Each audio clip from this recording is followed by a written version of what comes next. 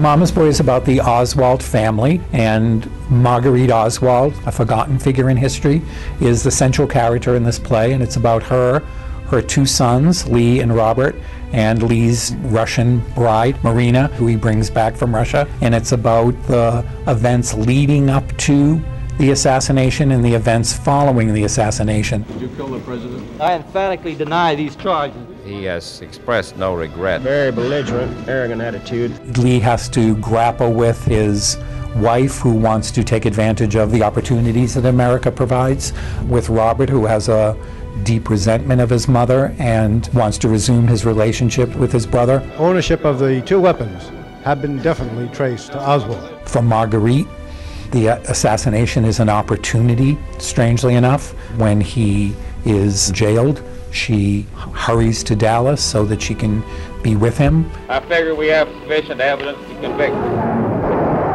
He has been shot. Oswald has been shot. My son was murdered because he was the accused assassin of President Kennedy.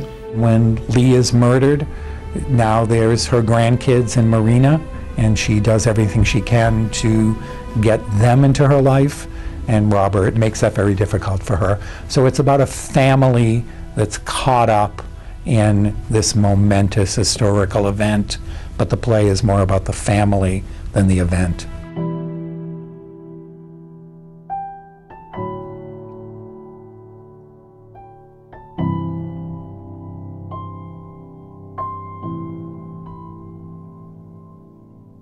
I am going to work much harder to prove my son's innocence, because to me it was an injustice